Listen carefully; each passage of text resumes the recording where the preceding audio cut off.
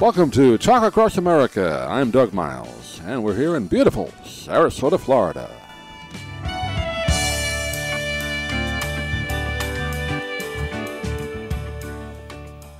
We are joined now on our Book Talk segment. We're going to talk about really one of the great entertainers, singers of all time, who unfortunately we lost this year. She has put together a great book about her. It's called Aretha, the Queen of Soul, A Life in Photographs. And we're joined today by the author, Meredith Ochs. She's a radio personality in her own right, also a great writer as well. And she joined us by telephone today. And Meredith, good to talk with you. How are you? I'm very good. How are you? Oh, great. Always good to talk to another radio person.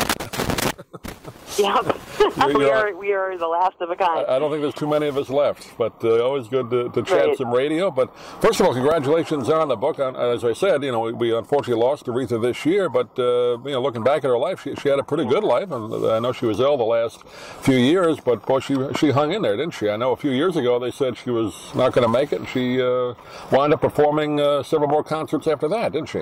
What's the joke? My demise has been greatly exaggerated, or something. I forget. I saw it in the paper. Yeah, her obituary is practically written. This was like 4 or 5 years ago. Yeah.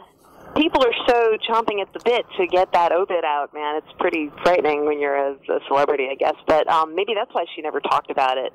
One of the reasons. She was rather press shy and kept her feelings often inside. But yeah, she was sick for a long time. I mean, she was diagnosed with pancreatic cancer, I think, in 2011. Yeah. And she lived a really long time, considering how pernicious that disease is. So she's a fighter. You're right about her. She did not do a lot of interviews. I've seen on TV, you go on YouTube and you can see some of her early TV appearances, like on Merv Griffin and those kind of shows, but she didn't do a lot of interviews, did she? She felt very early on, well, she was shy, first of all. I mean, she was, like, extremely shy. People who knew her very well, her family and her old friends all talked about this shyness of her, which is not uncommon among super talented and even super extroverted performers. With her, it was combined with this Time magazine article. She was on the cover of Time in 1968. She starts to get famous. She switches from Columbia Records to Atlantic Records, and she records the songs that we've all come to identify with her as sort of the beginning of her huge ascension. Respect and I Never Loved a Man and all that. And then Martin Luther King is assassinated in 68, and then like a month or two later, I think she's on the cover of Time magazine, and I read it. You can go find it. It's kind of hard to find, but it was not flattering, and she felt very hurt by the coverage, and I think that was her first realization that the press is not your friend, and she was very guarded after that. Yeah. Yeah, very rarely that she would do a song or two on a show, but you didn't hear her talk that often. So that you're right, the very, very rare opportunity to hear her actually talk on television, or even I don't know if she did much radio either back then. I guess she did but not much. She didn't care to be interviewed. She didn't like to talk about herself. She didn't like to talk about her feelings. Although she did do shows like The View, where she would cook. She was on Martha Stewart's show, and she loved food. She loved to cook, so she would go do that. But yeah, she really didn't express a lot. She would give, great side eye if she took umbrage at someone's comment.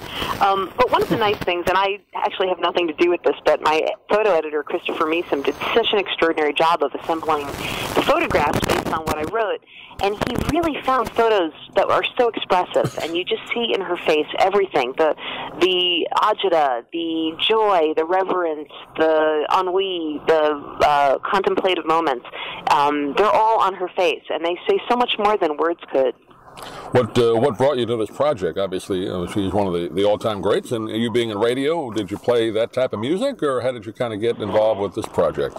Oh, I'm a lifelong fan of soul music and R&B, especially 60s soul, and Detroit was just one of the great cities for that kind of music, and I've studied and listened a lot for many, many years, and lifelong Aretha fan. But really what got me to the book was I wrote another book over the last year called Rock and Roll Woman. It's also published by Sterling, and it came out a couple months ago. And of the 50 essays I wrote, one of them is about Aretha, because she is one of the fiercest. And so I just ended up with so much stuff. I thought, you know what, she needs her own book. And you mentioned in the book, she's kind of known as a diva, which I guess has a connotation of also being a little difficult to work with. She had that reputation, didn't she? Yeah, and that's another reason I wanted to.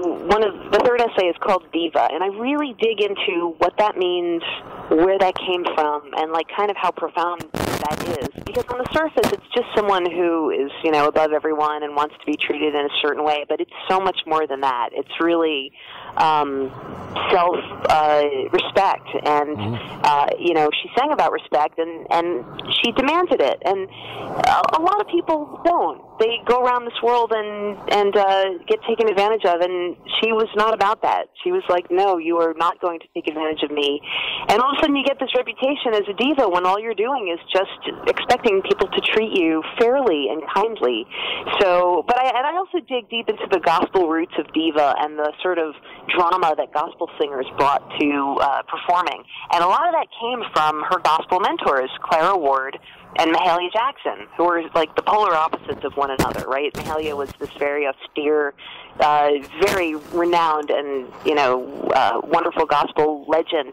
And Clara Ward, who dated Aretha's dad, and Aretha loved her, really wanted them to get married, she brought the glamour and the drama and the bling, and she would throw her fur around, and, she famously threw her mink stole at Mahalia Jackson's casket at her funeral. I mean, she did all kinds of stuff, and Aretha absorbed all of this, and it informed who she was as a person, as an artist, and as a performer, most of all.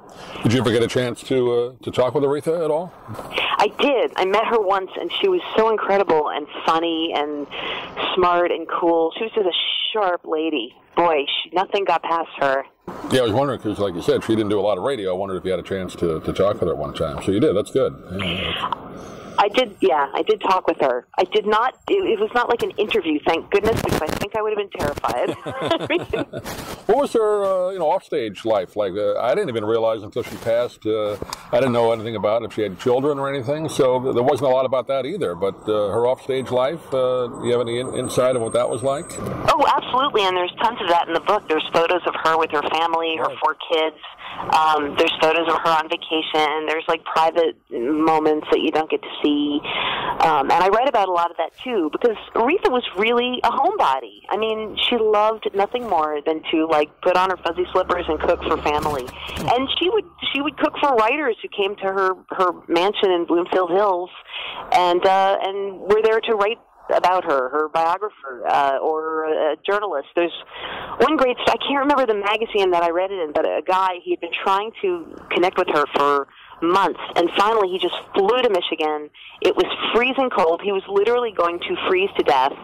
And he called Aretha at home. He had her home number, and she said, I don't feel like talking today. Come back tomorrow. And he's like, look, you can either invite me over or you have to explain the dead white boy on your porch. And so she said, all right, come on in. And they talked about music all night. She cooked for him. They had like a fantastic time. So really, she could be off-putting, but she was like deeply wonderful and generous. And I go into a lot of that in the book to just explain who she was. A very complicated woman, and just larger than life, and really truly wonderful. Yeah, great artist, great book you put together. Like you said, not only your essays, but the pictures that go along with it. I know we have a limited time today, so we'll give a chance for the people to get your website. Aretha, the Queen of Soul, A Life in Photographs is the name of the book. Meredith Ochs has been our guest. And Meredith, do you have that website you want to give out? You can find me at meredithochs.com, OCHS. You can find the book at barnesandnoble.com or at your local bookstore. Sterling Publishing does an amazing job of getting the books to indie booksellers, and I love to support the local bookstores.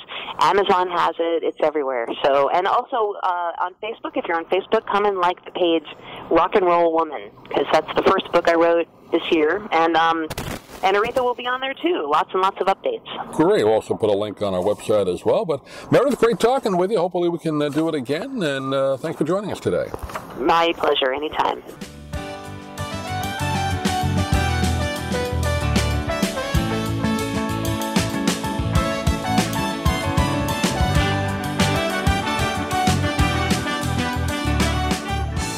Thank you for joining us today on Talk Across America. Please visit our website at dougmilesmedia.com for more great interviews and content. And if you're interested in any of the books we talk about on the program, please click the Amazon link on our website. It helps support the podcast. Thanks for listening. We'll see you again real soon here from beautiful Sarasota, Florida.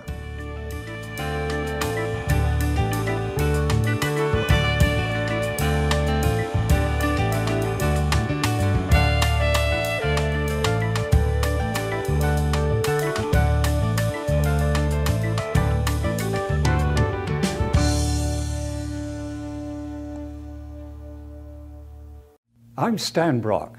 30 years ago, I formed Remote Area Medical to help people overseas. But then we found generations of families in America, isolated by poverty from the health care they need. Together, we can take dental, vision, and medical help to 1 million adults and their kids, right here at home in the United States of America.